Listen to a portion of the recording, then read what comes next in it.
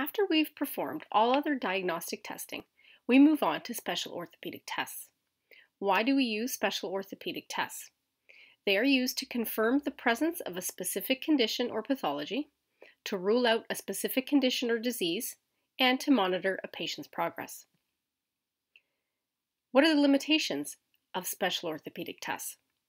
The results from a special orthopedic test do not provide a conclusive diagnosis, and they will not give us enough information to form a treatment plan.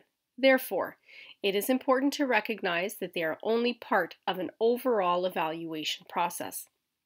They must be used in conjunction with other diagnostic tests.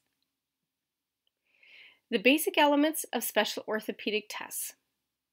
There is a start position. There is some type of stabilization. There is a specific action that is performed. The result may be positive, which would be a confirmative finding, or negative. Some special considerations are that some tests are progressive and have graduated steps.